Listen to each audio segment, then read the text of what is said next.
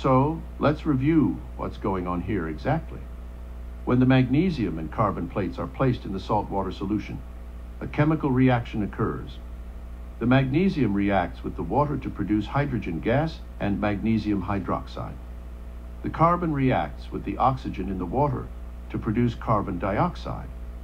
The hydrogen gas and magnesium hydroxide ions flow to the carbon plate, where they react to produce magnesium carbonate in water. The electrons flow from the magnesium plate to the carbon plate through the wires, creating an electric current. The flow of electric current energizes the motor, which in turn rotates the wheels of the car.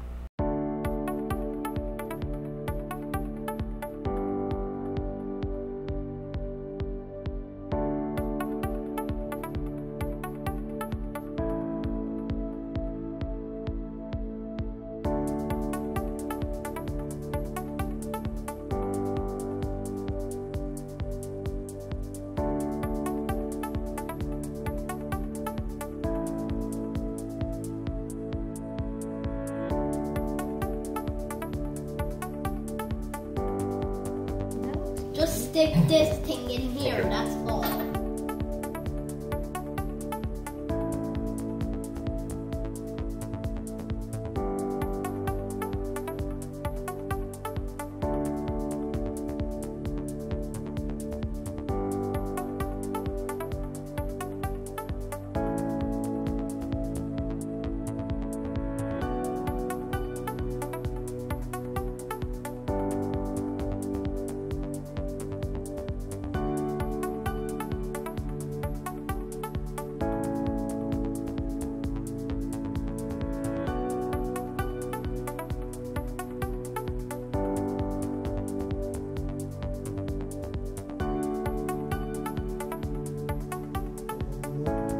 That's it.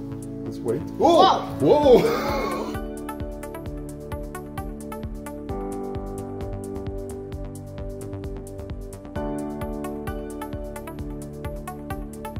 Perfect.